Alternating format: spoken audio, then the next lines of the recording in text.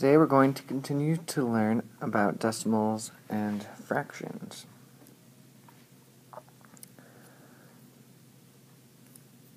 In past chapters we learned how to make equivalent fractions.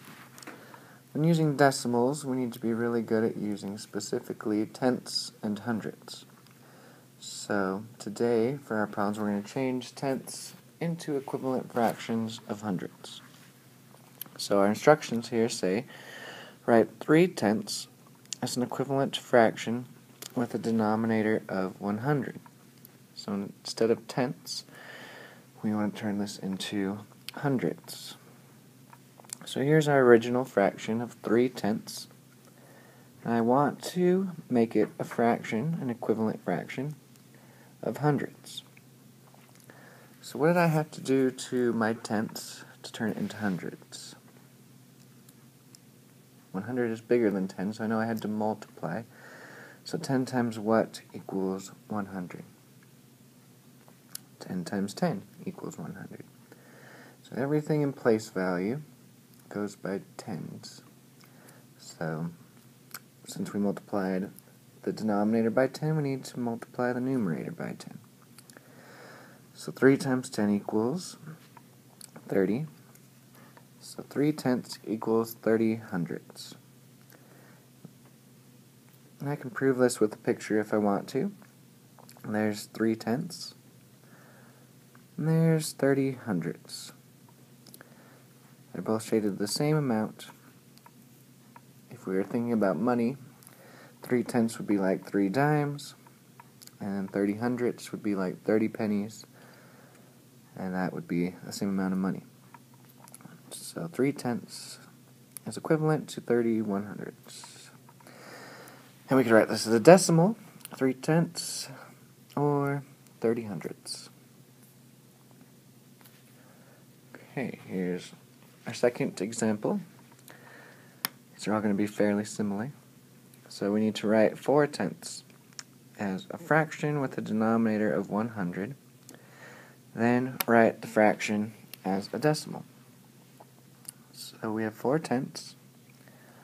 I want there to be a denominator of 100. Once again, everything has to do with tens. So we're multiplying by 10. So 4 times 10 is 40. So 40 hundredths.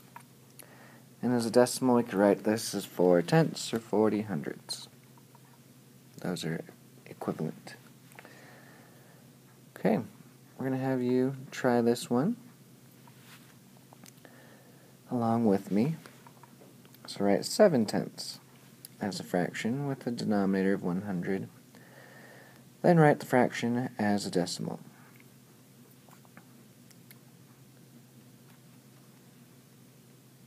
So our fraction we start with is 7/10.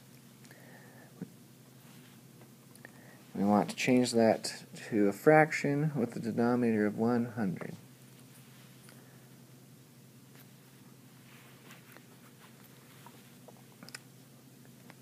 Multiplying by 10, 7 times 10 equals 70. And they want you to write this as a decimal. And there are two possible answers. I usually just write them both. So 7/10 or 70 hundredths. Okay, here's 4 problems to bring to class tomorrow. Number 1, write 6/10 as a fraction with a denominator of 100. Then write the fraction as a decimal. And so I don't have to rewrite this whole thing. Once you're done with this one, I'm just going to erase a couple numbers instead of the whole thing.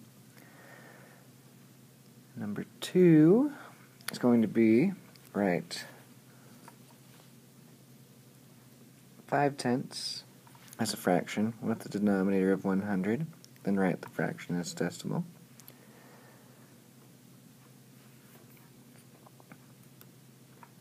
Number 3, write 9/10 as a fraction with a denominator of 100. Then write the fraction as a decimal. And last of all, number 4, write 1/10 as a fraction with a denominator of 100. Then write the fraction as a decimal. Thank you for listening, and I will see you tomorrow. Have a wonderful day.